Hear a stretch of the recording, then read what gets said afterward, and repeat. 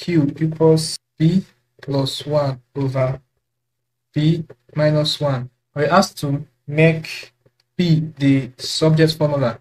Now, to begin with, you can do cross multiplication, or you can also use LCM, but cross multiplication will work faster here.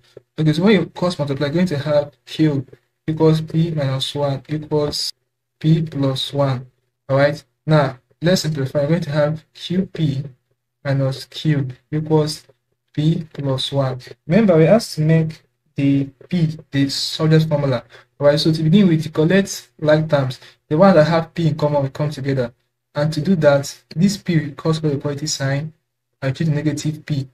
And this minus q cross over and change to positive q. So you're going to have qp minus p equals 1 plus q. Now, when you factorize qp minus p, you're going to have p in bracket q minus 1 equals 1 plus q. To make p the subject formula, divide both sides by q minus 1.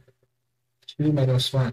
Therefore, our p, this will cancel this, will be 1 plus q over q minus 1. Alright, now looking at this, to make it look organized, though this expression is correct, but to make it look organized, position the letter in the same direction and position the number in the same direction. So this is the same thing as q plus 1 over q minus 1. It's now looking more organized. The q is at one side and the number term is at one side, face each other. That will be the answer to this question.